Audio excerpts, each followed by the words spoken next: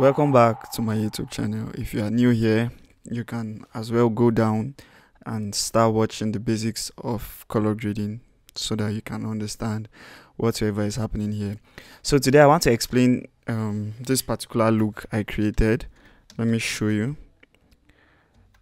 This particular look is what I want to explain how I was able to achieve the look. So already I have all my nodes labeled here already, so we'll just go through them one by one, and then I'll show you what I was able to do inside each particular node. So the first node here is my exposure. So I will make this open. I kind of stepped down the brightness of the image and the bright side and the dark side.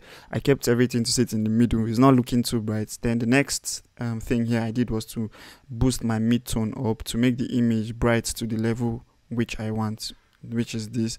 And then the next node here, okay, so how I did this, the first node, I came to my HDR, I brought out the lights and the shadows a little. Then I also did I brought down the lights from my curves.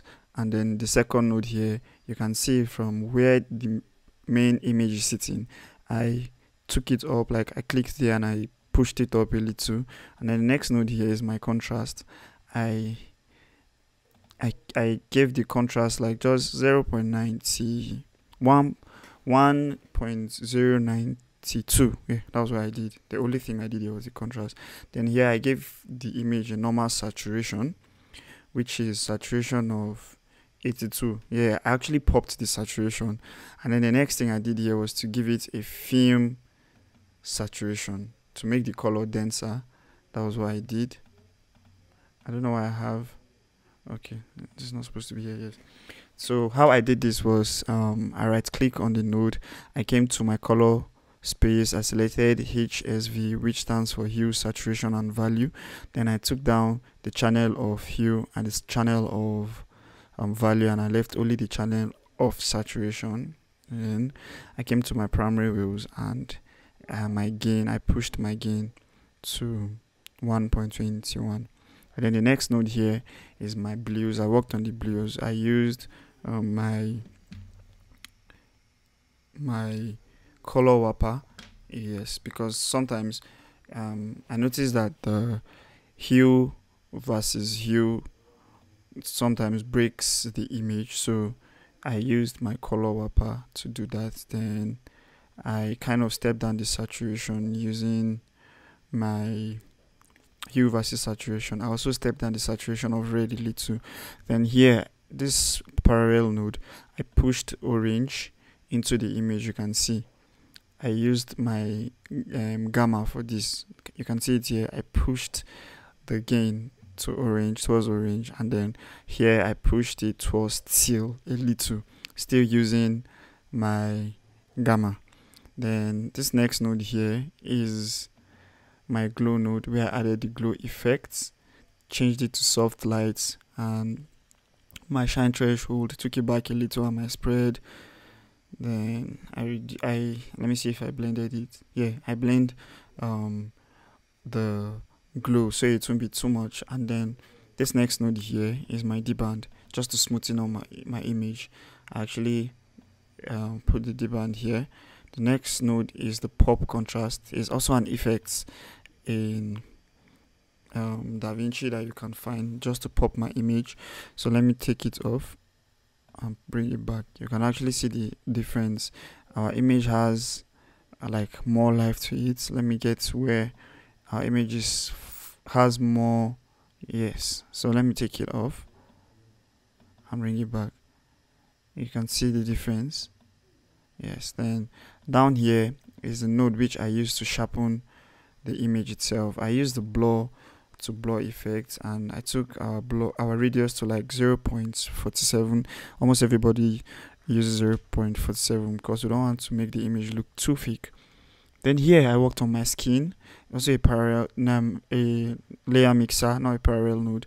I used my qualifier and like I picked her skin, not everything precisely because of the highlights that are here, but I was still able to work with the image. I'll show you the end result, don't worry. And then here I worked on my background, just a little change. You actually won't really see it, but it's just a little change that happened here. And here is my vignette. You can see that we have some dark shadows at the edges of the image. I used the window tool, selected the circle, and then I used the curves, and I brought down the curves a little. And then there's an outside node for this vignette, which I like boost the curves. I took it up a little so the middle of the image is bright while the edges are kind of dark. And then here I popped the image. You can see I kind of popped it, then brought my shadows up a little, trying to give it that film-like kind of vibe. And then here I settled down the saturation, so that's why I wrote SD sat, settle down the saturation. In my curves I came to saturation versus saturation, and then I brought it down a little, and this is what we have. You can see. Then this here is actually my CST, the beginning base of our image here, where I selected. I was supposed to start from here because this is like we worked inside our workflow, and I selected Senior Film Log Rec 709 because the image already came with a color, and I just had to work with it like that. And second to the last node here is the LUTs, which I used. So let's go and get the LUTs. It's a film LUT. The last LUT in the film LUTs profile, yes, Rec 709 Kodak 2383 D65 is the one I used. And the last thing here is actually the film grain, which I use to give us this look. And the first node we have here is actually my noise reduction. You know, it's not every time you need it. If your image is good, you can actually just go with it like that, but sometimes I like using it because it helps me to clean cracks and other stuff. So it's in the motion effects. And let me zoom in, so when I open the node, you see what it does. Now it's a little change that you won't really get to see, but trust me, it goes a long way. So this is everything in this particular look. If you have questions or you don't understand, just drop a comment. I'll like make more videos to explain. I don't want this one to be too long, so yeah, this is it. Thank you, and make sure you subscribe to my YouTube channel, like, share, and comment, and also turn on the post notification so you get notified anytime I drop new videos on color grading. So thank you.